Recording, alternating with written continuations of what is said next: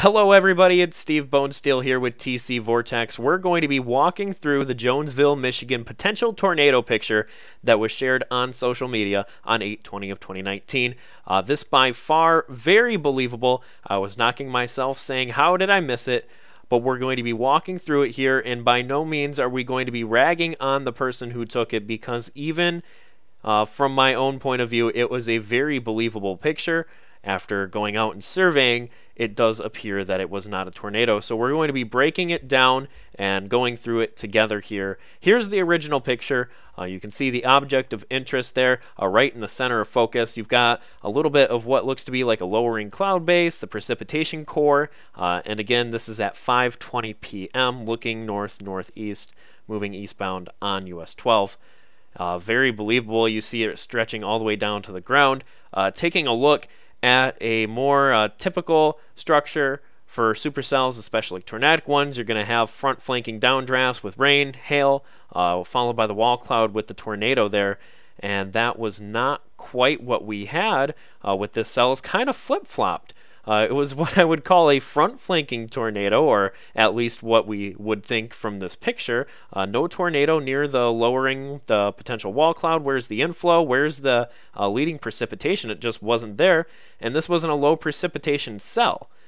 So this picture was taken right there in the center of the screen with a field of view looking probably about a mile out before the road starts to go downhill. And somewhere past that first line of trees is where this potential tornado or structure that looked like a tornado was.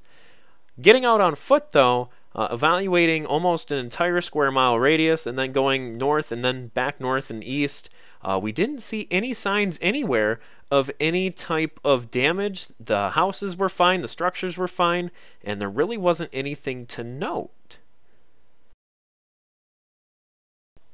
So of course we hopped out on foot here, and this is approximately where the picture was taken on the other side of the road. You can see it's just a two-lane highway there, exact corner of where it was, and then right to our northeast is going to be Wise Road, but this is looking towards the tree line where that tornado would have been. So digging a little bit deeper into my investigation, I drove down Wise Road, and here we are taking a look just past that first tree line where it appeared approximately that tornado would have been. I saw no treetop damage. You'd always kind of watch for treetop damage on all sides of the tree with the violent rotating winds. Taking a look over at the house and the barn over there, the pool was intact, the camper was intact. No structural damage to note, nothing in the field either to really note as well. And then taking a look over at this cornfield, and this is what they all pretty much looked like, standing straight up, no signs of anything being whipped around, not even straight line wind damage. There was some vegetation that was kind of knocked over, but I think it might have been from equipment driving through previously.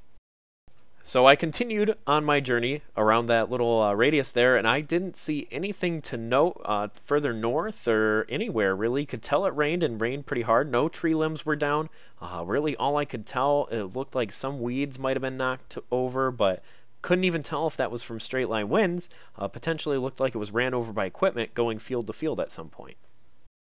So when you're trying to evaluate things like this, I always say go back to your own personal experience and what have you seen. So this was earlier in Colorado in the year. This is a supercell that did develop a tornado. I'm looking dead west right now at what appears to be kind of a similar type structure of clouds coming down to the ground, but in reality, that's actually moisture and ingredients being pulled up into the cell and then rotating around. But from this point of view, there's nothing obstructing my view. There's no trees. There's no decline in elevation. You can tell that it's very different than what that picture that was taken yesterday actually showed. So at this point, I started to ask myself, okay, what did the other storm spotters that were out and about, what did they see with their cells? And with that, Don McCracken, another chaser that I've chased with a couple times, he was out in the field and he saw a lot of low-hanging, jagged clouds with the scud bases, even as described at one point, a scud funnel. So it didn't seem too abnormal on the day with the conditions at play that maybe we did have these low-hanging, these scud clouds right on the surface, like in the picture.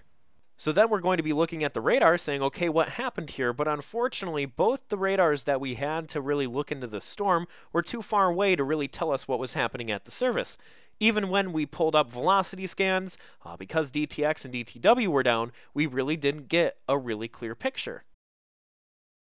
So that really takes us down to our conclusion at this point, where A, not only is the structure not right, but B, there's nothing down on the surface, there's no damage, there's nothing to really clue us in to say there was some type of circulation down on the surface. And then also, with that, even with the radars being as far away as they were, there really isn't anything other than just saying, hey, I think there was a strong updraft. So where did this cloud that looks very scary like a tornado, where did it come from? I think what we really get here, and this takes me back to Colorado, what you see is you basically have the moisture being pulled up into the storm, and because of how moist it was, because of how that all works, you can actually see it as if it's a cloud. And then you have the orientation of where she was taking the picture in relation to the storm itself. You don't get a clear picture of what it actually looks like, so it's going up and down in her picture when in reality it's probably more so on a diagonal. And if you were on the other side of the storm, you probably wouldn't have been able to see it, but because she was looking dead on, it looked like it was going straight up into the sky, much like you would see with a tornado. And there's one other factor that really exacerbates this effect, and that's the fields. When you have these fields full of crops, full of whatever, especially on these moist days when the dew point's right there, you get a lot of condensation, you get a lot of moisture in these fields, and these storms, when they're building very rapidly, you're going to be picking up all of that moisture right out of that field, and then it'll suddenly happen, and then it can go away, and then come right back, and you're picking up all this moisture. It's forming a cloud, essentially, and you see it being picked up into the sky, but according to her orientation, it did not quite look what it actually should have looked like, and it looked very ominous nonetheless. So after getting down on the ground, checking things out on the surface now the day after, we really do have to conclude that it was some type of scud cloud from an intense downdraft. That might have been why it looked like it was reaching down to the ground. Unfortunately, with only a still photo, it's really hard to tell definitively. Or it was some type of inflow band picking up that intense moisture from those fields. At 5:20 when the picture was taken, the cells, including this one, they were all rapidly expanding, they were building, they were getting stronger, so that's definitely a possibility. And then, of course, with the lack of close-range radar, it was really tough to tell until we got down there and took a look on the surface. And then, ultimately, the reason it looked as ominous as it was because of the orientation of the photographer. When you're looking at something that is diagonal from dead on, it looks straight up and down. And I think definitely here that is what we had, because there's no signs of any type of damage. We talked to the 911 director in the area. They did not have any calls for service, no damage calls, really no funnel clouds or anything to note. So we really do have to say that this was not a tornado. Thanks for watching. Steve Bonesteel and TC Vortex signing off.